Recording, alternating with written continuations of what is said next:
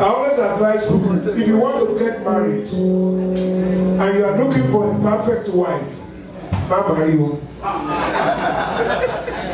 If you want to get married, you are looking for a perfect husband, marry you.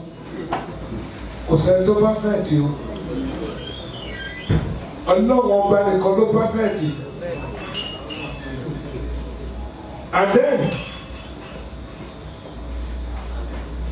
I have one secret Olúwa fún mi for the 43 years pẹ̀lú Alábìkẹ́mi mi ò rojọ́ ìyàwó bọ́ rẹ̀ kankan. Báwo mo ṣe mọ̀ bọ́ rẹ̀ gan ojú òsì lára ìyàwó mi. I am very, very serious. Ìwọ ìyàwó tó lọ rojọ́ ọkọ ẹ fọ́ rẹ̀. Eyes on your husband. Tó o bá dẹ̀ lọ ní ìyàwó kan kú òbẹ̀, ó lè jẹ́ pé community ló wà máa pàdé tó máa ṣe àgbẹ̀ wálé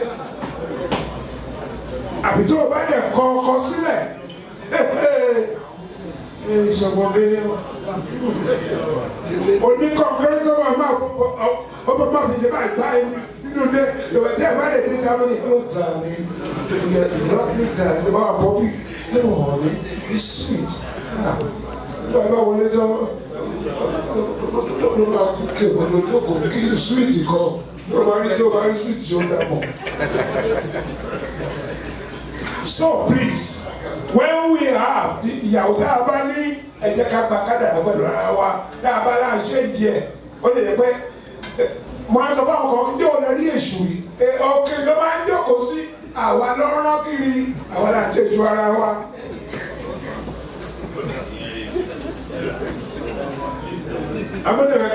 Some of the people you are helping, they are more dangerous to you than those you are not. Talking from experience. So,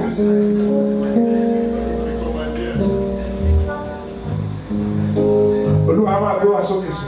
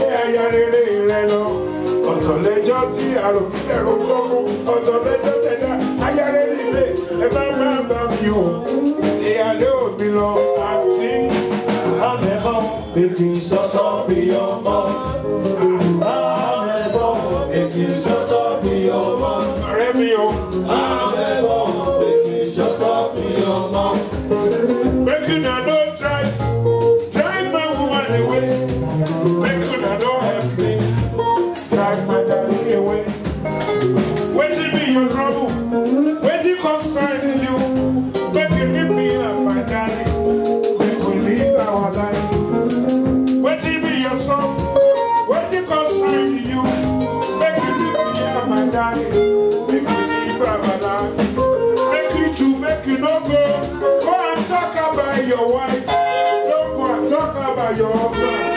any friend at all. Shut up, be your mouth. Brother, Make you shut up, be your mouth. counting. Make you shut up, be your mouth. Everybody, they are all belong. Everybody, no, belong. Everybody, they are all belong. Professor, belong. Never go with it. People that you win, it's about what you make us up. I'm so proud of you. Look, no man. Oh, quite a saying, oh, Nile aye o, Adami o ṣe òkú iná o, mo wà dúpẹ́ rẹ̀. Gbogbo àwọn ọmọ tó lù wá wájú ẹ̀ lọ láyé. Lókè náà máa bá a lọ, wá kọjá professorship o.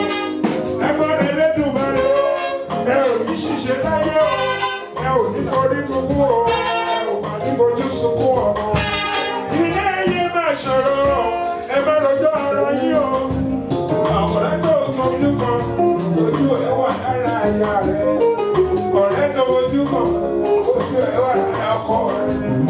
Bàbá rojọ́ ara rẹ̀, fẹ́nikẹ́ni láyé o. Elédùmarè nìkan ṣoṣo ló ń gbà nílà òun àti. Make you shut up, be your mouth. Brother, Make you shut up, be your mouth. auntie. Make you shut up, be your mouth.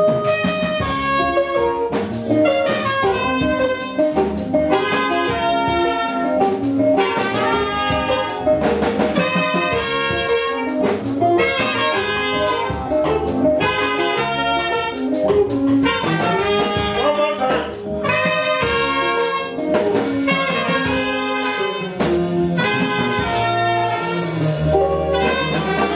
Now, I want to have a break now.